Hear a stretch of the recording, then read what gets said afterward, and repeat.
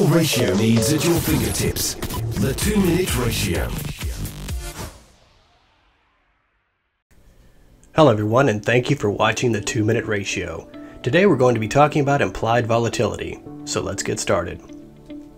Implied volatility is the fear index for a particular stock and is an excellent gauge to know if the stock that you are thinking of purchasing is in a volatile period of trading. So the first thing you might be asking yourself is, why do we even care?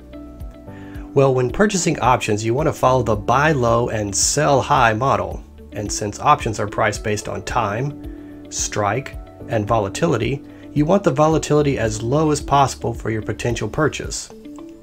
The reverse is true of selling options such as covered calls. Since you are selling, you want the volatility as high as possible. Please note that if the option's volatility is too high, then the risk metric is high as well and may not be a suitable investment. So without further ado, let's get into the demo. In this example, we are looking for stocks with low volatility to buy. The first thing you need to do is type marketchameleon.com/volreports/volatility rankings into your favorite browser. Next, we want to click on the Subdued Volatility tab. Next, you will want to click on the Current IV30 tab. This will sort the list from least to greatest. What we have done is ask the website to give us the stocks with the lowest implied volatility.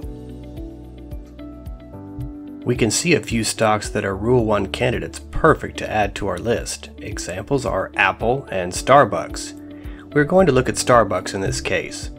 Starbucks has an implied volatility of 16.2, which is quite low even compared to its 1-year historical volatility measure of 16.5.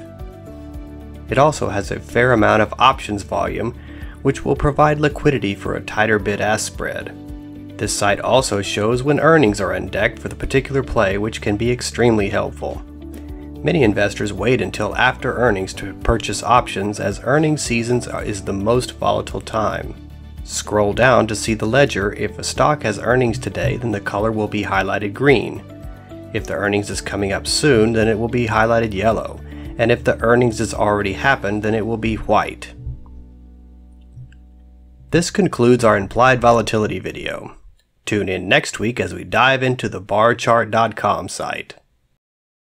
Don't forget to subscribe, and thank you for watching. 2-minute ratio.